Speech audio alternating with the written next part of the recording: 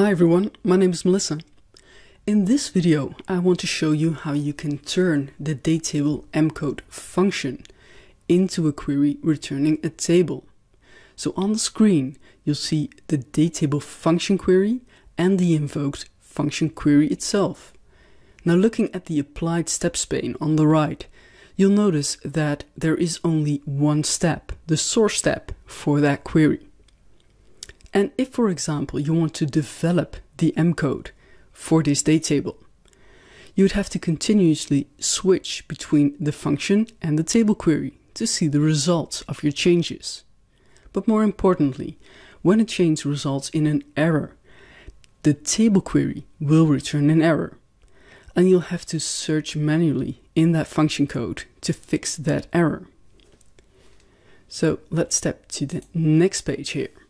And here you see a date query returning a table instead of a function.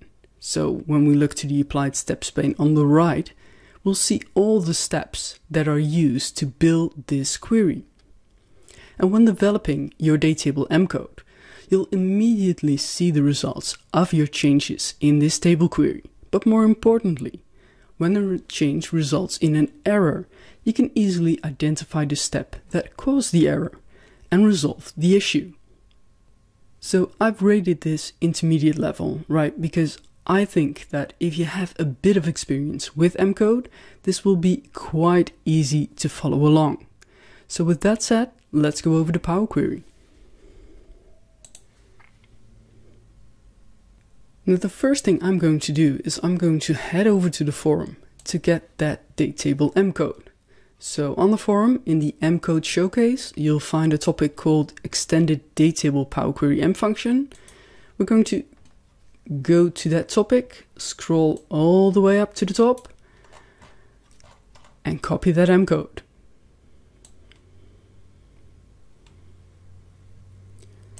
So just copy this, create a new blank query, open the advanced editor and just paste it in. Done. So I'm going to call this dates. So this query returns a function. And if we want this code to return a table instead, we need to make some changes to the mcode. And to do that, we'll go back to the advanced editor.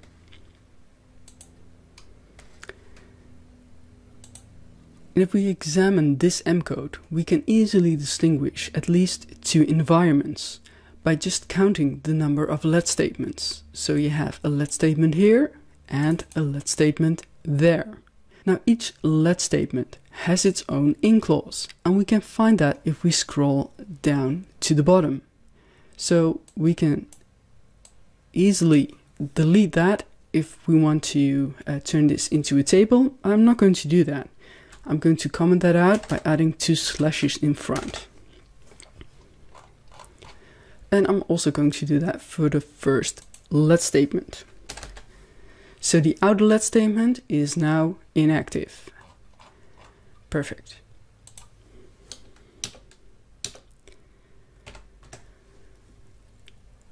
And below the inner let statement, I'm going to create a section to declare my parameters, because we still need those parameters to be passed to this code, right? So the first thing that I'm going to do is I'm going to ask you to declare your variables here.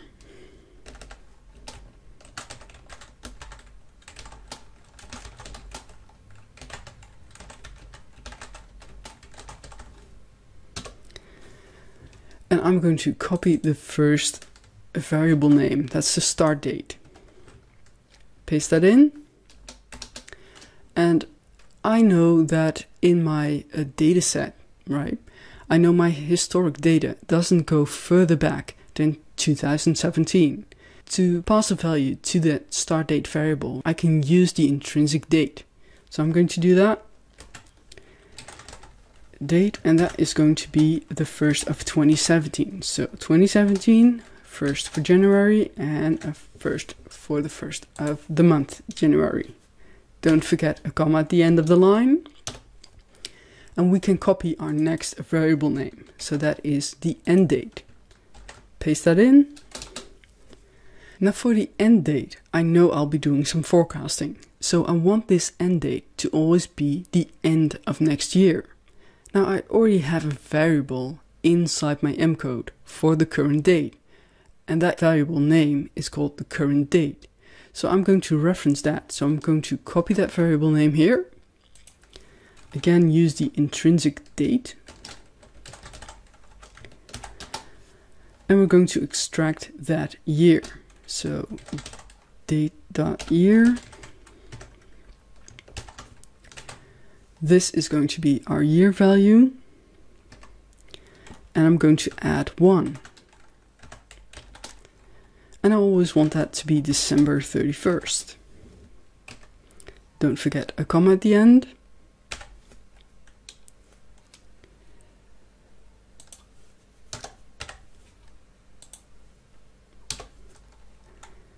And onto a next variable. So the next one is an optional parameter here called fiscal year start month. So I'm just going to copy that name and I'm going to paste that in.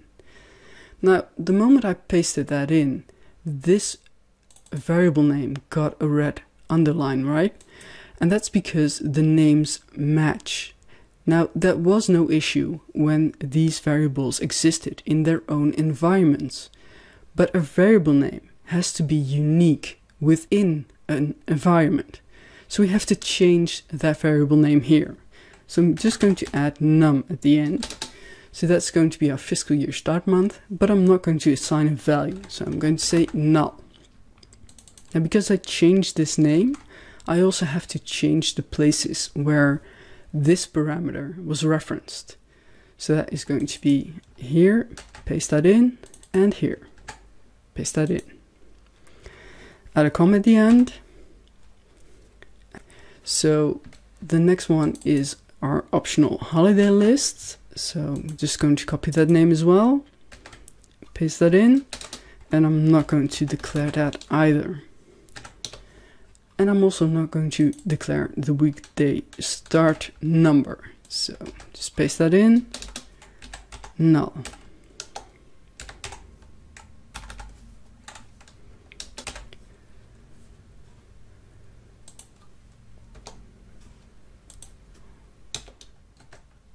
Going to add another comment here. So this is going to be the start of the date table code.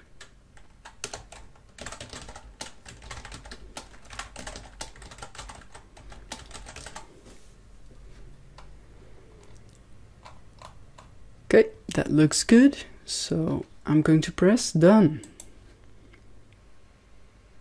So we can now see that our query returns the type table. And here we have that table, and inside the applied steps pane, we can see all the steps that make up our query.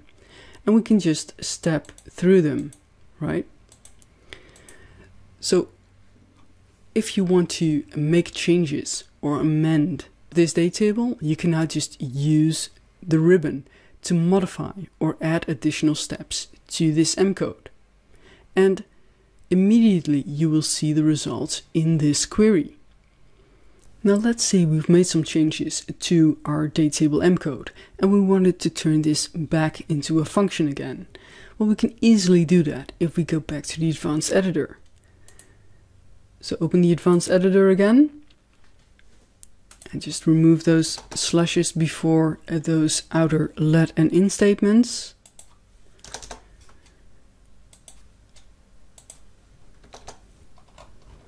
And this time we'll comment out our variable block. So a slash and an asterisk, and here an asterisk and a slash to comment out this section.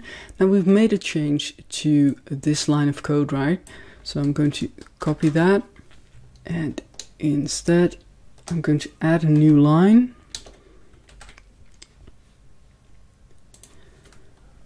Slash out the first bit, and this is going to be the month without that num.